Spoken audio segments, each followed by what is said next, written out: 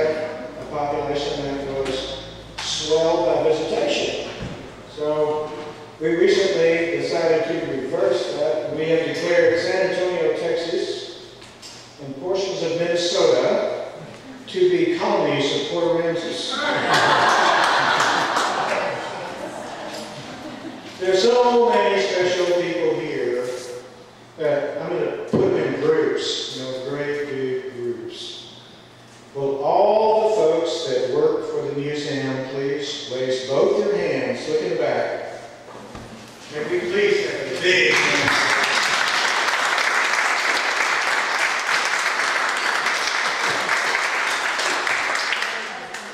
Amongst those notable presences, we have a lady that put together and runs our docent corps, without which we would be nothing.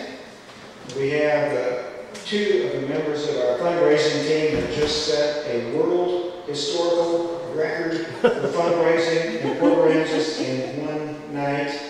When the museum had its auction 3 weeks ago, we raised $82,000.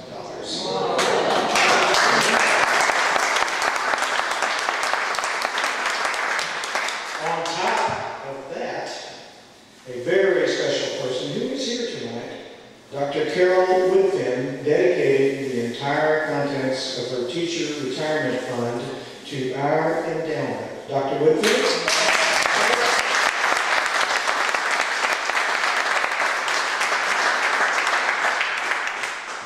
We're going to match that and then go out and raise enough money that the interest from it will pay our monthly expenses during those months when we might not quite be able to raise it all. But we don't want it to pay for everything, because we don't want our folks to get lazy. We want it to stay dedicated. I'd like to recognize all the veterans who are here. World War II, raise your hand.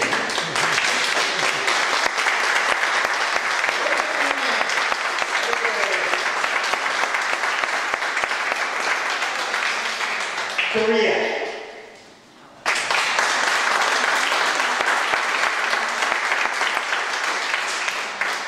Vietnam.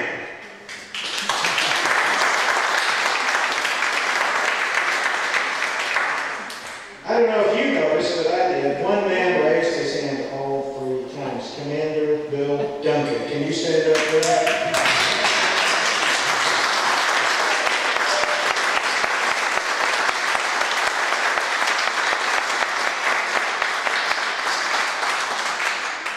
A pilot, a combat pilot, who served an awful lot of time defending our country. Remember that freedom is not free, and thank you again, Bill.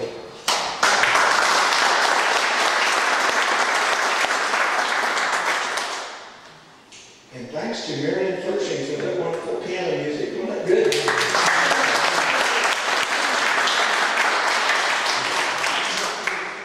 We have 1 or 2 or 3 or 5. There's many special people here, to be honest. I don't know where I'll get stopped, but let's start with Dr. Mary Jo O'Rourke, who's right over here, who is a preeminent regional historian and author of a couple of lovely books, all of them that chronicled the way Corpus Christi took our fame away from us. When they became the major seaport, it was called Storm Across the Bay. The storm she's talking about is the one that happened here in town when Corpus Christi put their ship channel through and took the seaport away from us.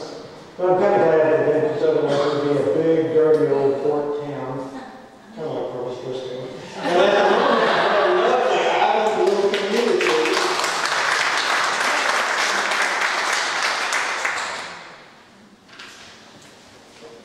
Now, first off, do you all come for the education, or do you come for the free wine and cheese? Yes. So in other words, we should continue this. Yeah. All right, free wine and cheese and the education. Tonight, speaking about the Texas Historical Commission's major initiative in Texas in World War II, is William McWhorter. He is the military historian and oral history historian for the Texas Historical Commission. Oral history, you know what that is? That's the history you make when you sit down and you are a veteran, we want to talk to you.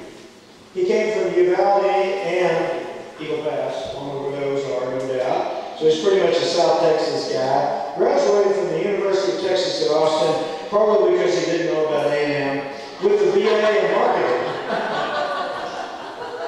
Oh, Bill. He worked for some private companies for a while before he finally got the call. And now he has become, first off, he took his master's degree with a focus on American military history at San Marcos, so he made up for his earlier sins by being a T-SIL. And he heads up the Commission's major initiative, Texas in World War II. In addition to this key project, Mr. McWhorter handles all the military history associated assignments from the state's War of Independence to Operation Desert Storm. That's a lot to say grace over. Please welcome William McWhorter.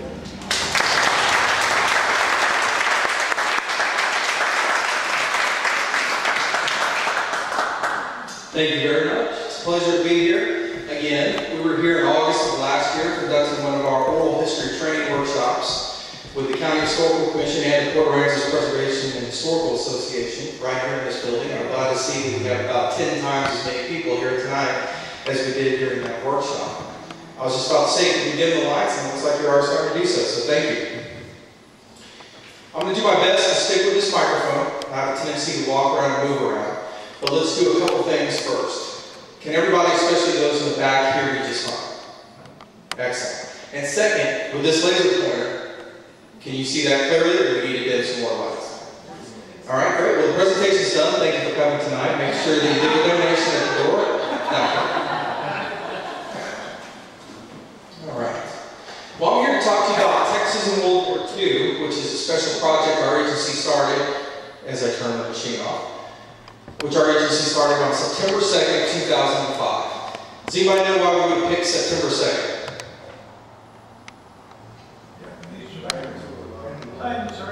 That's correct. We picked that date because it was the 60th anniversary of the signing of the surrender in Tokyo Bay that ended the war officially. We did a celebration at the state capitol, and we kicked off a program that has 4 main points. First of all, the here-there oral history training workshops, which I discussed with you. What we're doing with that is we're actually conducting oral history training with various groups around the state. I'm going to get into that with some photos and a map and show you all the places we've been. I'm also going to talk to you about Vignettes of Wartime Texas, which is our series of undertold markers. We put 21 up across the state during this project. We've done 20, we've got 1 more to go, and that's to the Texas home front, which will be in Johnson County in the city of Cleveland. Is anybody from Johnson County? That's okay, you don't have to.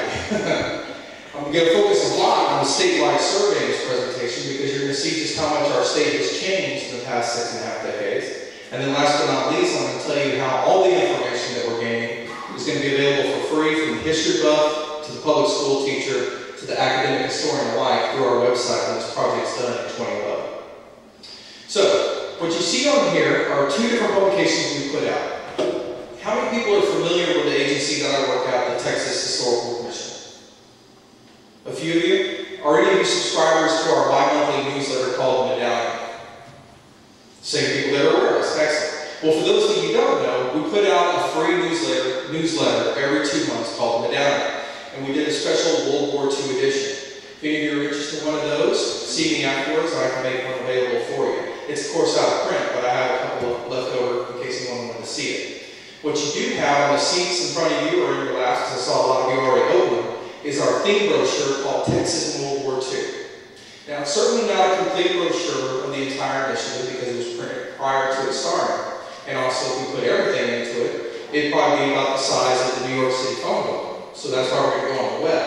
But what it is, it's a nice representation of the information available at the time, which is 2003, 2004, of available resources and known sites that were part of Texas during World War II. Now, a lot of you are probably aware of the statistics that I have up here. But with the oral history training workshops I do, we often talk to younger generations who can't fathom the fact that 6.5 decades ago, our state didn't look anything like it does today. The entire population of Texas is less than that of the city of New York City prior to December 7th, 1941. And much of the state is a rural state. It's the urbanization that you see brought on by World War II, which changes into these major cities that we have. And of course, the 1950s highway expansion, which makes it easier to get to these places. Because as many of you who are not from our state would like to come down here, you drive a long distance to get from one point to the next in Texas. Now, this was an estimate in 2004 of the military sites in the state during World War II. Now, we focus on both military and home front sites. But this map shows you, with just a few dots, just how many sites are around the state. And one characteristic that pops out to a lot of people is the fact that there was over 70 prisoner of war camps in Texas during World War II. I'm going to give you some more detailed maps and talk to you about a few of those sites as we go on. Now, we've been doing research for the past 5 years. Joining me in the front row right there, just throw your hand up real quick so they can see you, is Laura Newcomer.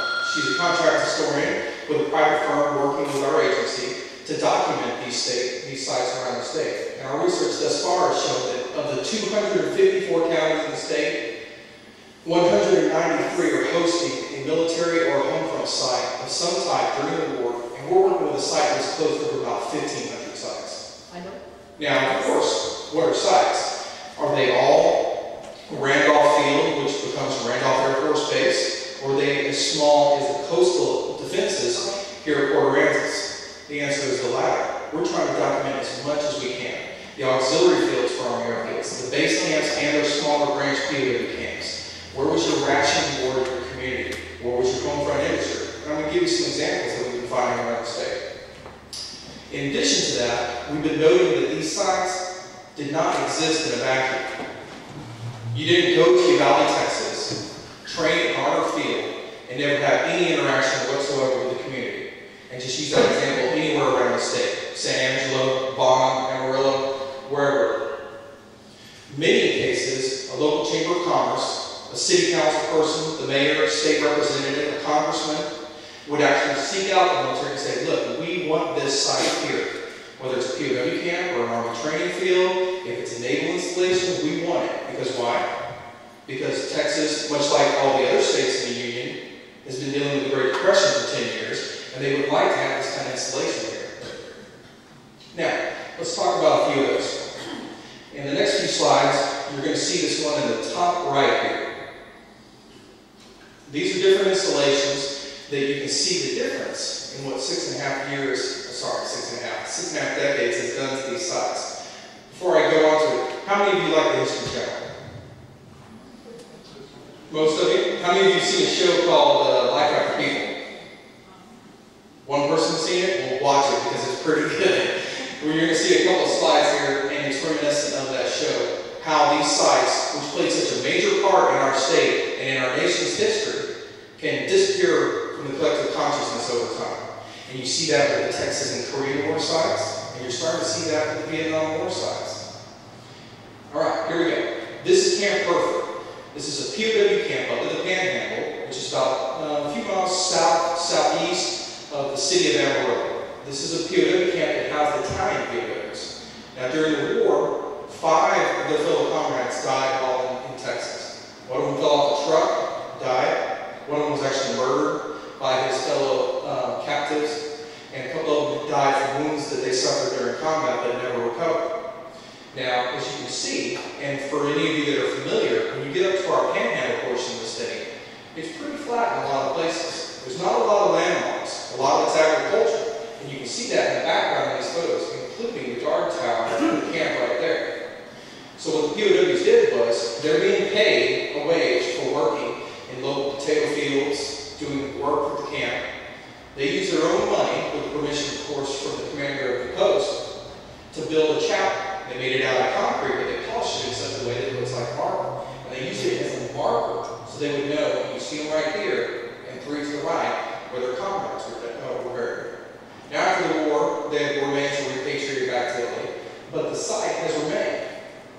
So men like this, working up in the fields, prisoners of war, taken either in North Africa, Sicily, or Italy, built a site that 6.5 decades later is still there.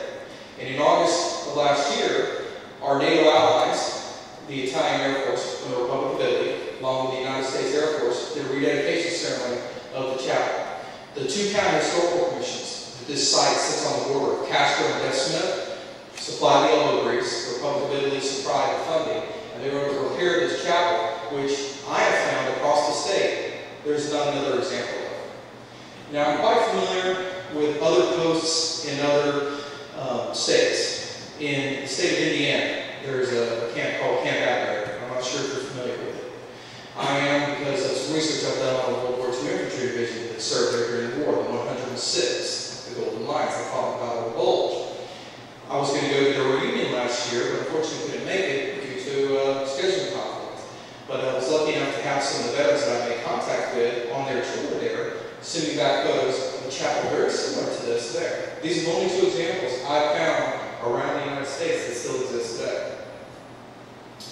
But what you see from the sites that I'm going to show you is that the infrastructure laid out to support them, the sites supporting the communities, and the actual buildup of material. Because often was the case that an Army airfield after the war, if it didn't become an Air Force base, the city wanted it, it became a city or county airport. You see the modernization and urbanization of Texas brought on by World War II. Now there's three different levels of interpretive sites across the state. There's sites such as Randolph Air Force Base, which during the war is Randolph Field. This is in San Antonio. I'm going to use my laser pointer here for you. The city of San Antonio, which I just learned is a colony of Port Aransas. Where's Pratt? Is he still here or did he leave? Too bad. I paid him honest, so he's joking, he's not here today. Randolph Air Force Base is northeast of town. Now this site is an active duty Air Force base. The Department of Defense has historians on staff. It's got a National Register district. It has many preserved historic buildings. And if you went there today, if you get permission to go on base, through the base museum, through the cultural resource staff, you're going to learn a lot about what its mission was from its beginnings in the late 1930s through to present. The second level of interpretation seen throughout the state is smaller communities. A lot like you see here in Port Aransas, preserving their local history in one way or the other. An example I'm using here is Hearne, Texas. Hearne, Texas, and being a Longhorn, I have no problem saying this, is close to Texas A&M University. I like Aggies. My brother-in-law is one. Got a lot of friends. How many Aggies do we have here? Just two? Three. Okay, excellent. Well, Hearne, Texas had the benefit of being only 30 miles away from College Station. Two professors from College Station, one historian, one an archaeologist, came and did an archaeological dig and historical research study of the former POW camp. Working with the County Historical Commission of the city, they set up a great museum inside of their Chamber of Commerce to talk about the impact of this preserved war camp in their community during World War II. And they're doing their best to preserve as much of their local World War II history that goes along with it. Because these camps would often buy supplies from local dealers. The soldiers that guarded these posts may not have stormed the beach or fought in the skies over Europe or were a Marine in the Pacific, but they served the job during World War II as well. And they would go into town. What was their interaction there? Well, there's a U.S. settle. Some of them met people and settled in the community, much like that. And they're doing a great job of preserving what they have in their community. Now, you mentioned that I'm from Uvalde and Eagle Pass. Well, I was born in Uvalde, grew up on the border. It's the town of Eagle Pass. Again, San Antonio is our reference point. Down here to the border, Eagle Pass is right here. Now, growing up in Eagle Pass, I knew a little bit about the history there. Fort Duncan was a cavalry post in the 1800s and on through to right at the end of World War II and served at various degrees. But I was unaware that Eagle Pass, which like many communities from the map I showed you around our state, had Army airfields. And in addition to having an Army airfield, Eagle Pass being right here, the Big Plains Army Airfield, they also have satellite fields around the place. They're called auxiliary fields. And it has three, two in the county and one to the north in Kenny County. Now, why are they having these auxiliary landing fields? Well, the reason is they're training people how to be pilots. So you don't want to have all these young cadets all doing their practice right above the airspace of the field. They would send them out, and I'll give you examples of how they would send both the men and the women pilots based on the field around the state out to do their training. This is Eagle Pass in 1943. It's an advanced pilot training school. That means they're flying A-6 Texans, powerful training planes, and they're also starting to fly single-engine combat planes. You can see there's quite a few planes on the tarmac back towards the right, or towards the piano, if you will. most of the posts. That's where the hangars are, that's where barracks are, associated sites. This is what it looks like today. It is a county airport, but unfortunately, many of the World War II resources there are not extant. If you were to go there today, if you're lucky enough to find the airport manager, he can tell you a little bit about it because he has a folder in his file of people that have come back and served during World War II, even past Army Airfield, and wanted to know a little bit more about it. But unfortunately, there's not a lot there to tell you what it is. So that's what we're doing with Texas in World War II, is we're trying to tell you what was there. Now, auxiliary fields. This is a ground view of access to an auxiliary field. If you're driving down the road and you don't know exactly where the longitude, latitude coordinates are on a county road, you're not going to find the fact that this is a World War II site where pilots train. But if we use the 1945 airport directory, which gives us an aerial photo of each Army airfield and its auxiliaries around the state during World War II. Now, this light here may be problematic, but I'm going to use my laser pointer to help you. You can see with these red lines that I'm putting in, the outline of that field. Going up like this, down like that, back around. That road where the gate is, right there. And using my great friendly tool, Google Earth today, I don't know if any of you like to use it, but when we're looking at these bombing ranges around the state, I really don't want to set foot on them until the U.S. Army Corps of Engineers has had a chance to do their mission.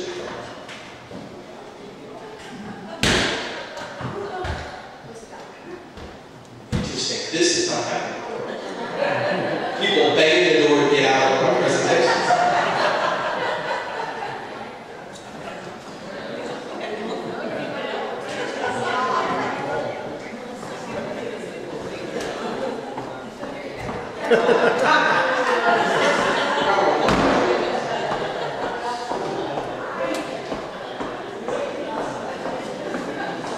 Thank you for helping.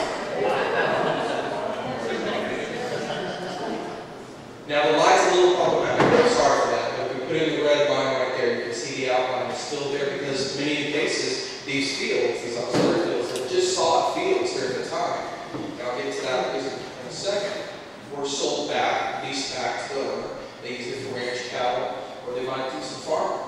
Now, why would they have a paved, fully fit Army airfield, like I showed you, in 1942, 1943, when they're doing most of their training? But when it comes to the smaller auxiliary fields, where touch and goes are practice, landings sometimes are used for night training, they wouldn't spend the resources for that.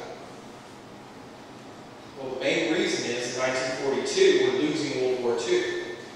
As many resources as possible are being used to outfit full-strength divisions, build ships, build planes, build tanks, and get them overseas one way or the other. Whether that's the Operation Orange landings in late 1942, or just prior to that, the Guadalcanal landings. But you can see these sites are still here today. And I told you, what would they look like during the war? Well, Texas is home to the only all-women training field in Sweetwater, Texas, called Venture Field. A lot of you may have heard of the term WASPs. This is one of their training fields, and as you can see, it's just a sod field, and they're sitting out here next to their truck, which mimics a bus, that's used to either drive them out as a group or pick them all up and bring them back. Often one cadet would fly out with a trainer, land there, get out, next girl would get in, or if it was an all-men's training school, the next man would get in. And what would be the extent of resources? Maybe a wooden shed where there may be a bathroom. There might be a light for night practice training, and that's about it. Well, that's not going to last after 6.5 decades, especially if someone gets back there again and starts planning again. But thanks to these relationships we've been building, like the ones here in Port Aransas around the state, we're able to get these great photos and tell people, look what's happening around your state during World War II. Let's get a little closer. Let's get to the coastal bend and actually talk about defending the coast. There's a great book out called Torpedoes in the Gulf. There's a lot of different research about the German U-boats that were patrolling in the Gulf of Mexico during World War II, sinking a lot of commerce off of Mississippi, but also attacking places off of Texas coast. Now here in Galveston, north of where we are, is one of the remaining batteries of Fort Crockett, and it's actually been incorporated into the landscape of a hotel there. Now what I'm told is, and I haven't found this out, but we're going to find out in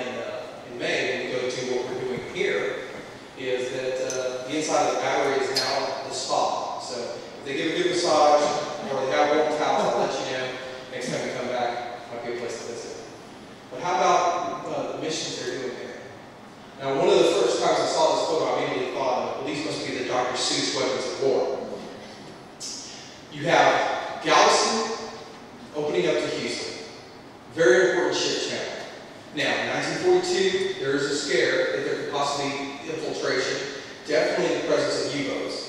But at the time, we didn't know if the United States was going to be invaded either on the west coast by the Japanese or possibly the east coast. Turns out neither of the Axis nations, Germany or Japan, Italy, to an even lesser extent, had the resources and logistics to mount an invasion across the ocean. If they could have done that, they would have invaded Britain in 1940 as opposed to trying to do an air raid.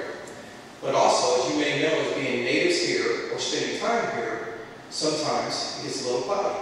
Sometimes fog rolls in on our coast, just like it does around the world. And these items, such as this one you see right here, and this next one in this photo right here, are being used by Army troops to listen and see if they hear anything that might be coming in. Because they don't know if the port might be gone, they don't know what the case may be. Plus, it's great training because of the activity taking place in the Galveston Ship Channel, that these soldiers can be sent overseas to help protect as the Allies move further and further across Europe, such as taking the port of Antwerp late in 1944. Now, if we get a little closer and we talk about the mission that's happening around here, we're looking at temporary gun emplacements. Now, Governor Ford was nice enough to provide us this photo that he got from another source. A typical historic photo of a Panama mount. And what you have here is a U.S. Army field artillery piece, not coastal artillery, but field artillery piece, placed on to this mount. Now, if we went up to Sabine Pass, where this next photo is, this is what one of those sites look like today. You have the wheels of the artillery piece right here and the back portion here. So they have a 360-degree spin that they could use as a temporary mount for their gun. And thankfully, someone local wrote gun mount in case you didn't know what it was when you got there. But when we came here last August, we were treated to a very nice tour of the city. We went to various different historic homes, and they also took us up into the dunes. And while the dunes, again, a photo provided by Mr. Ford showing the dig out and construction of the Panama Mount, reminiscent of what was here during the war. You can see, if I can get this slide to advance, that mount right there. There's a circular wall coming around, and back this way. They're standing on the centerpiece, and you can see how much the dune and vegetation has reclaimed. And that's one of at least two that I know of for the August trip. Tomorrow, we're going to be with Mr. Ford and other members of the Historical Association looking for this and other sites here in the Port Aransas area. And then there's the railing. We're also going to be looking for harbor control points, because you would have shipping coming in, and you have to have a way to meet those ships and find out what was their point. This is a view of what we're told from this bus that we're riding on was the harbor control point. We're looking forward to learning a little bit more about this. I put this slide in when Guthrie was going to be here. Unfortunately, he can't tonight because of County Historical Commission meetings. So he can tell us briefly what we're looking at. Now, a little bit up the Gulf Coast again. It's something that we found that we hadn't heard of before. Now, I'm not sure if you have, but when I think of remote-controlled aircraft, I think of the Cold War. I start to think, more recent history. We have found evidence, thanks to the Historical Association in Calhoun County, of a temporary post called Camp Indianola, sub-post of Camp Hewlett, that was using remote-controlled aircraft to practice their coastal artillery against. And they would have an amphibious jeep, drive out into the water, pick up the remains, bring it back. And we went to Fort Bliss just last weekend, where the coastal artillery trained prior to being shipped out during the Cold War. And they talked about drones, and they actually had pieces of a drone left over in their storage facilities. So we got a chance to see one of those. So we're looking forward to exploring this topic more. Where else was remote-controlled aircraft being used? I'm not sure if any of you are familiar, but there was the attempt to use heavy bombers with radio-controlled aircraft with a lot of explosives in them to crash into a fortified position. I believe Joe Kennedy, John F. Kennedy's older brother, died in a mission like that during World War II. Well, we've heard reports that up near Fort Worth, at Eagle Mountain Lake, they were practicing some of that as well. So we're looking forward to seeing if there's any of this kind of remote control technology taking place in Texas during World War II. Sorry, batteries are low here. We move up to Corpus Christi. Am I allowed to talk about Corpus Christi here, or is it bad subject? It's okay. All right. Well, you have the coastal who's out there looking for that something to don't react? We have Corpus Christi training pilots, but you also have various aspects of it that are used for patrol. Flying boat right here, PBY, that's it in 1943, and the ramps are still there today. Now, of course, they don't use those because they don't use those types of planes anymore, but these ramps are still there, and it's part of their historical complex. Go up even further, a little inland from Galveston, Hitchcock, and its McWhorter station. Use of airships. Now, of course, they were using airships well before World War II. They used them across the country. They used them in various aspects overseas. But here in Texas, one of the major facilities that use them. My batteries are getting low here. Sorry about this. I'm going to have to get closer. A couple of photos. Unfortunately, portions of this site no longer exist. We're going to be surveying Galveston, like I said, in May. This will be one of our sites to hit and see what resources are extant. Now, told you from Eagle Pass. We've talked about coastal artillery. Eagle Pass is on the other side of the state. So how did we get here? Well, what's another mission they're doing on the coastal bend during World War II? Well, if we look at San Antonio, against our reference point, we head towards Eagle Pass and the city of Laredo, if you're familiar with the geography that I'm talking about right now. There's a highway system, Highway 83. It takes you around this section, takes you down through Laredo, all the way down to the Rio Grande Valley. Both sets of my parents went to high school in San Benito, Texas, which is down in the Rio Grande Valley. Both sets of grandparents lived in San Benito, Texas, many years after my parents graduated from high school. So guess what? Every Easter, every Thanksgiving, every Christmas, sometimes in summer, we were always going down to the valley. And I never thought, why does the road go with the border all the way up to Del Rio? And why does the road go with the border all the way down from Laredo to Zapata, Rio Grande City, on down into the valley? Well, it could be many reasons. Maybe there was a landowner that didn't want a road going through his land and didn't sell when they built the road system. Or maybe during World War II, there's an aerial target range there that has enough munitions left over from it. There's Carrizo Springs and there's Laredo, that it supported missions both for Eagle Pass Army Airfield in the north, but also Laredo, which was training waist gunners, ball turret gunners, top turret gunners on heavy bombers during World War II. One of several sites around the state of Texas that did that kind of training. And they had the main range here, and they had another smaller range there. So, we use that as an example to talk about the coastal bend and what kind of ranges were taking place here during World War II. Well, using an example from San Angelo, you can see there were concentric circle types. Some look like ships, some look like the docks that ships might be next to. And the crazy thing about this is that, of course, out in the West Texas desert, where there hasn't been that much of a buildup of communities as there has been, say, Dallas, Houston, San Antonio, you still have the land out there, and there's not been a lot of erosion.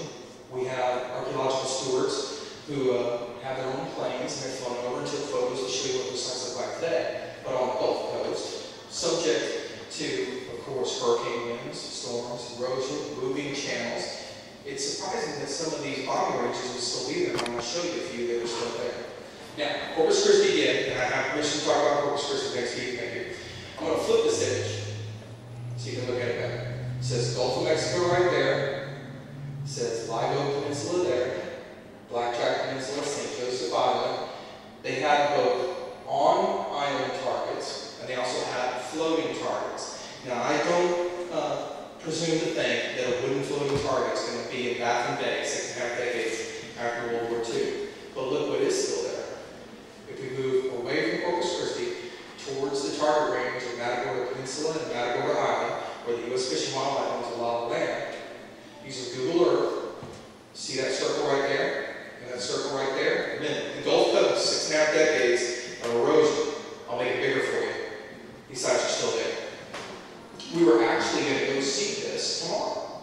But unfortunately, the Fish and Wildlife people told us that we had to be respectful of open grain, so we're coming back later this year to go take a look at those sites. So I don't have any great information on these sites about how big they are or what they look like from the ground, but we do have an idea of how they were carved because we found some Department documents that show, I don't think they're called earth movers, but they're the heavy construction equipment that have the blade in the middle between two tires in the front and 4 tires in the back, and they just grinded those things out. and they are massive. We're talking 500, sometimes 1,500 yards across, allowing both Navy and Army Air Force's pilots to do their bombing training both here on the Gulf and throughout the state of Texas.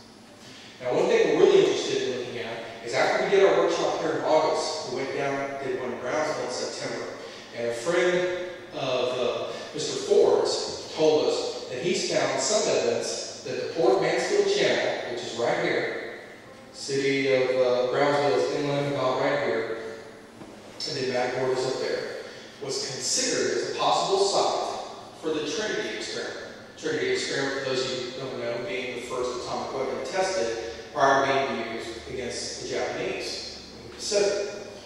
Well, there's nothing built up from that. It was looked at as a possible site. The project working on it was interested in finding out whether or not, a detonation on an island system, what would the winds do with that wind? You have most of the King Ranch right there, no major cities, so a lot of that fallout, if it did blow in, would blow into, unfortunately, the King Ranch killed a lot of animals, but it wouldn't hit Corpus Christi or Brownsville, so they thought. Well, luckily they didn't choose to use our island system as the place to test either Batman or Little Boy.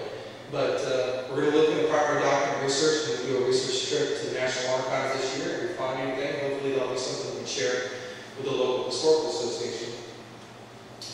Now, we're talking about Camp Indianola being a subcamp to Camp Hewlin. This is a large trading post here on the coastal bend during World War II. That's what it looks like during the war. And then since the war, sorry about that, that's what it looks like today.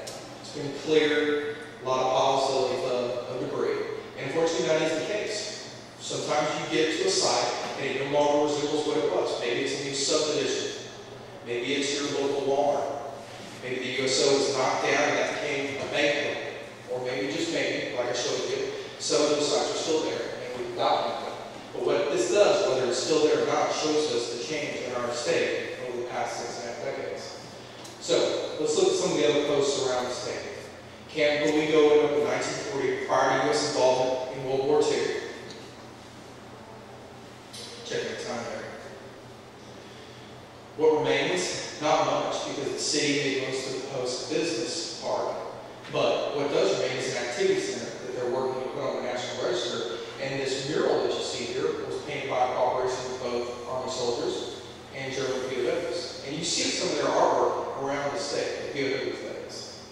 How about Fort Clark? Fort Clark is in King County, in between San Antonio and Del Rio, for those of you that are aware of that portion of our state. It's a cavalry post dating back to the 1800s that through World War II trained troops. In this case, they had the only all African-American cavalry division training in the United States during World War II, and that was the 2nd Cavalry. This is them getting off the trains, getting ready to get on their trucks and move towards the post. This is kind of the examples that remain today. We were working with our sister agency, Texas Department of Transportation. They're working on widening some roads, and they gave me a phone call wanting to know about Army bunkers in King County. And at first I thought, well, I seriously doubt that they decided to dig in a line of defense in King County for anything invading from the Pacific. But when we got there, we found out that they were actually using dismounted cavalry techniques and fighting from fixed positions and fighting to take fixed positions. And in some cases, this pillbox, you can see the opening area right there, still exists today. This is their POW camp, housing over 3,000 POWs in that camp during World War II. A lot of temporary buildings there. They weren't made to last more than 20 years. A lot of them didn't last that long. And as an example today, most of it's gone. Give you another example of things being gone. If you went up to the northeastern edge of our state, towards Smith County, the city of Tyler, right here is the 1943 and the 1995 areas. They're showing different ranges. This is a gunnery range. The other one is either a gunnery or a grenade range. And this opening right here and down here are parts of the post. But what happens in the 1950s is the highway system is built up all over our state, and you can see the inset right there being that one, and that inset being right there. That's I-20 going right across the top of the camp. You see that on Pilot in West Texas, with Pilot right there. How about talking about the home front industries? We can talk as small as the Rumen manufacturing company Schulenberg that made shovels prior to World II, but they got an Army contract to build metal frames for backpacks during the war. We can talk about Pantex up in the Panhandle, where they assembled and put together munitions. This is an aerial showing the munition facility where they put them together in various bunkers, where they would store them. And of course, classic images of civilian workers putting together artillery shells, putting together tank shells, supporting the war effort here in the state.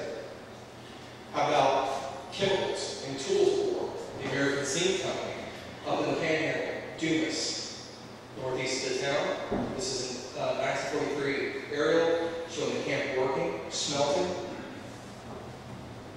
Thankfully, some of it's still there today. It's closed, of course. It's a massive environmental cleanup site, as you can possibly imagine.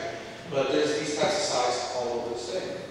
In Dallas, we have various manufacturing plants. I'm going to show you each one floor plan in a second. But because of the lines, you may not be able to see it. This is a long assembly line, and they're building P-51 Mustangs in Dallas during World War II. One of the best combat planes that the United States put out for its Army Air Forces and its Marine pilots during the war. If we go over to East Texas, a community called Orange, they built destroyers and destroyer escorts, minesweepers, various types of ships. They have many different shipyards in the bend of the river right here. The city of Orange is here. And we're going to talk about this subdivision right here. These are a close-up of the shipyards. They would build the ships there, give them to the Navy. Navy would take them out to the Gulf, and they go to war either in the Pacific or the Atlantic. Well, in 1942, the community of Orange is about 6,000 people, give or take a few hundred, depending on what their last count was. By 1943, so many people have come to this community looking for jobs that it's ballooned to over 40,000 workers. They're trying to work, and they're succeeding at it. They're building a lot of ships, but they're living in anything they can. They're living in cars, they're living in rooms, they're living in tents. So the government decides, we're going to build a massive housing complex next to the shipbuilding yards. And you may have heard this kind of stuff for Kaiser in the shipbuilding on the West Coast and established shipyards back on the East Coast. Well, we had it here in Texas as well. The city of Orange is right here, and they built the Riverside Housing Annex. This is what it looks like. As you can see, no trees. This was put up fast and quick. They cleared the land, and they have everything from community centers to schools and churches, and plenty of roads and parking for our American cars during the war. And it's right there next to the shipbuilding industry, so around the clock, 3 shifts a day, workers can keep working and walking back and forth to the plant. Now, I've got this photo right here to give you the view of the next photo. This is what it looks like today. World War II, 1942 especially, losing the war, trying to find a way to hold as much as possible and then take the offensive on against the Axis nations. This community was put together quick, and the infrastructure wasn't up to code. So the city never annexed it after the war, and you can see what happens. Now, when we came down here, Mr. Ford took us on a nice boat tour, saw some dolphins, and he also brought us to attention this plant here. It's one of the sites I want to talk to him about local industry in this county during World War II, not just in the southern part of the county, but up north as well. Now let's focus on another aspect, our oral history workshops. We've been doing these oral history training workshops around the state because over 750,000 Texans served during World War II. That's both men and women. And to times 2 that number, the amount of soldiers that came into our state and trained here, and civilian workers that were either native-born Texans or came to Texas for a job. And then you add on to that the number of children. One oral historian is not going to make it around Texas in time to do everybody's oral history. So what we're doing is oral history training workshops around the state, trying to give people free training on how to do oral histories. I got a handout there for you if you want it before you leave today to go with the Texas World War II brochure. But often is the case, much like we are today, except set up in a classroom setting, is our oral history workshops. This photo right here is us in this building in August conducting our workshop, talking about how to do oral history, the research with it, equipment, how to transcribe, how to preserve it, and how to say that regardless of what the story was, every story is important. So my back over here. Use an example right here. L.D. Cox, gentleman served on the USS Indianapolis. How many of you have ever heard of the heavy cruiser USS Indianapolis? Quite a few, a lot more than you have heard of Eagle Pass. That's okay. Well, he's serving on the USS Indianapolis. It's a heavy cruiser that fought off the shore of Iwo Jima in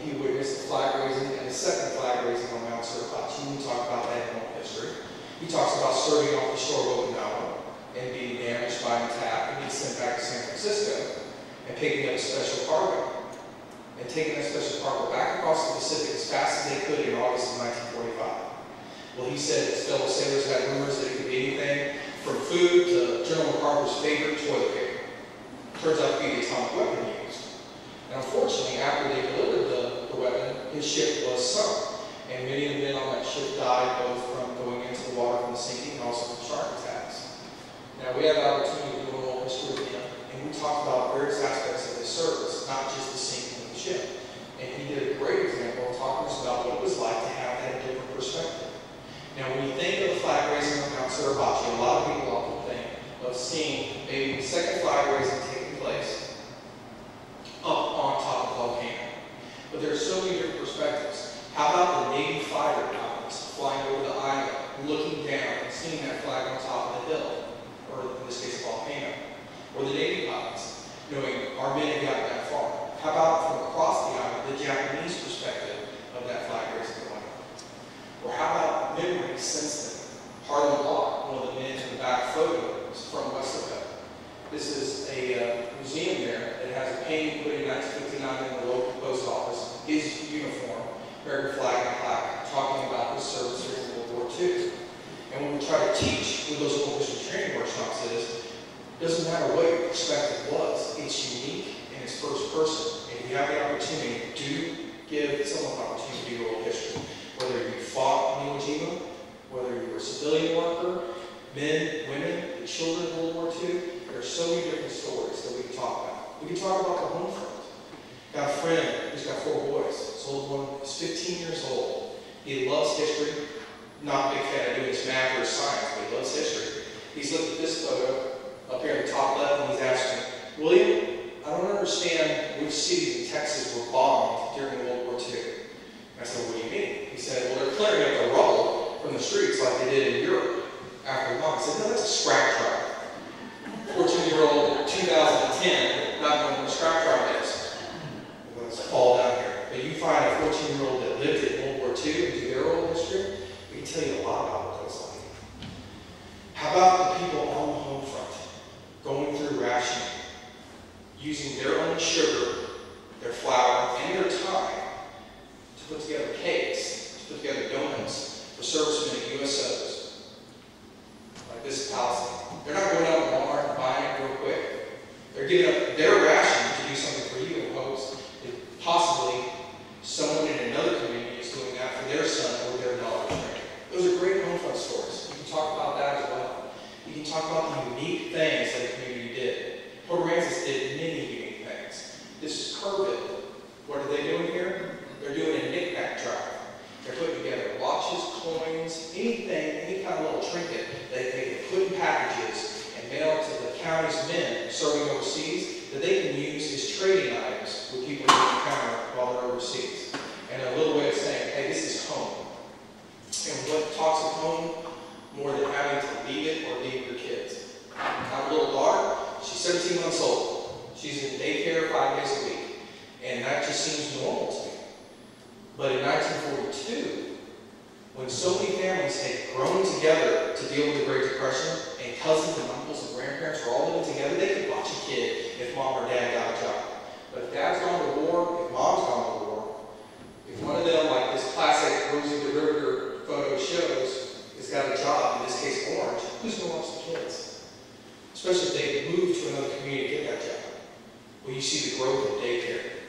All these different aspects of our social history that have changed. Now, if you want one, before you leave today, we have for you our free Texas World War II Fundamentals of Military World History. It gives you the bare bones basics of how to do world history, and it also shows you that before and after photo example we're trying to get. We've got a right here at the front, and if you want, just walk out, or we'll be happy to give one to you. But as we move around the state and we document science, we document both military and home front. I told you I'd show you another map about those POW camps. Let me check on my time real quick. Okay, I got about 5 more minutes, and then I'll finish up and be able to take some questions. You got the base camps, the larger camps. Camps that house anywhere from 1,000 to 3,000 enemy POWs, and usually we're associated with some sort of Army, Navy, or Army Air Forces post. But you also have the smaller camps, the branch camps. And I'll put these photos back up and we can talk about them. Any questions for them to know, hey, which camp was that? But these were often camps that the local community said, we need labor in our community to harvest the trees or to pick the potatoes because so many men and women have gone overseas. And we marked that in Lufkin with the POW camp there. And Rolf Hammer in 1944 put his initials on the stones at the front entrance of that camp. Or in Camp Huntsville, in Walker County, where you see this flower bed right here. Unfortunately, that's all that remains today. So if you're not doing this orchestra, you don't understand. If you don't have a city like Kern that's done a lot of research on their own to talk about their story in World War II, or talk about the women of World War II and how they served both on the home front and the military. Or we could call PAPHA, a Texan from Houston, highest ranking female officer during World War II. Or how about more of those military sites? Some of you are tourists when you go to other communities. How many have been out to the West Texas desert to see the Martha Lights? 2 hands? All right. I'm pretty sure it's the Chamber of Commerce out there with flashlights, but don't tell them I said that, okay? But if you're looking from the TxDOT viewing center to look out where the Martha Lights are, this is what you're missing. All of Martha Army Airfield, which is still there, the buildings are just raised. Dedicated marker there in 2007, and this is the most extant resource left. But what did this site do for the men that came to Texas to train? And what did it do for the community? Well, that's how the World War II program comes to play. It talks about our allies from Turkey, from Brazil, from England and Canada, from Mexico. They came to our state to train. Not too far from here, Victoria County, where the Mexican Expeditionary Air Force trained. Also, you know about Japanese-American relocation on the West Coast of American citizens. Well, during the war, in 4 camps in Texas, we have enemy alien detainees from Italy, Germany, and Japan. Again, the POW camps are separate from these types of camps. And if you are good with computers and like to play around, go to Google Earth tonight. Sorry, not Google Earth. Go to YouTube tonight and type in Crystal City Family Internment Camp. And you're going to get a color video that shows you what life was like in that camp. You're going to see the children playing. You're going to see the Zavala County Sheriff and his deputies riding patrol around the fence line. We dedicated a marker there to talk about this subject in the other camps around the state. We talked about how Texas was a springboard for the WWII, victory both in the Axis overseas, but also against racial discrimination back home. American GI Forum, working for Latino rights, or manufacturing. I told you about the P-51s, the big B-24 plant, which is still in operation today. They don't have a whole line of B-24s in there anymore. They have the new F-35 Joint Strike Fighter, and I don't have a photo to show you because they won't let me take a photo of it. But we talk about the Navy sites. How auxiliary fields, I showed you the photo of the Sweetwater auxiliary field, the WASP practicing. I showed you the Eagle Pass Army Airfield of it being a passenger. In some cases, these auxiliary fields became their own naval air stations after the war, such as Kingsville. We talked about manufacturing, we talked about zinc and raw materials. What do you think about Texas when you think about raw materials? How did oil, the Big Inch and the Little Inch in East Texas, and all the oil produced from our state during the war? And we also talk about great change after the war. The Victory Grill opened on VJ Day. During the war, African Americans were not allowed to go to the same Minnesota's and canteens in many cases, not all, in many cases, as their fellow white, Latino, sometimes Asian counterparts. One gentleman in Austin opened a Victory Grill on the Victory of Japan Day in August 1945 so that they would have that opportunity. Now, we're documenting as much as we can, but there's a lot that still remains. This is a huge bomber field in West Texas called PAPHA Army Airfield. During the war, it's trained many men on many different planes. This is the most extant resource available today. So much of it is the spirit of the state. And what we're hoping is when we have done all these 1,500 sites across the state, you can go to our website, which looks like this. You'll get a map. And with my really cool PowerPoint special effects, you'll move your cursor across the state, pop on a part of your state, in this case, McWhorter. You'll see a historic photo of what McWhorter Island or whatever the site may be looked like during the war, if we can get one. This is another one, the one on the peninsula, but also what they look like today.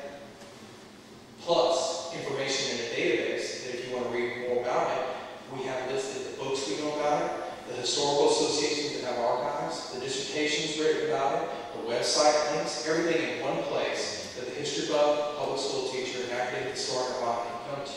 and get the resources they need if they want to teach it in school, or if they're just curious about where did Grandpa serve in Texas during World War II. So if I can, I want to leave you with the urgency of this initiative. We've talked before with the whole workshop we've done here and the ones we've done around the state, that sooner or later, those that served during World War II are not going to be able to tell us the stories of their experience, whether that was military or home front. And after that, we're going to lose the stories of the children. What was life like? How did it affect them growing up during the Cold War? In this case, scrap drives is an example. But I want to leave you with two examples we use to tell difference in the children's experiences. The boy you see right here on the left, his name is Richard Don Sims. This one was taken at Christmas in 1944 in Fort Worth, Texas. His father is a sailor on the aircraft carrier USS Franklin. 3 months later, the Franklin in the Pacific is going to be attacked by kamikazes, and his dad's going to die saving the other men on that ship. Richard Don Sims has spent his life keeping alive for his family members and anyone interested the history of his dad and the men of Benjamin Franklin. In addition to the right, these two little girls and their parents. This is the family mugshot of a lady who was nice enough to do a little history review with me of what life was like in those alien internment camps. In this case, Crystal City, being a Costa Rican German whose nation decided that her dad, being a German immigrant, may be a threat to their country and shipped them off to the United States. This was the case for Peruvians and other Central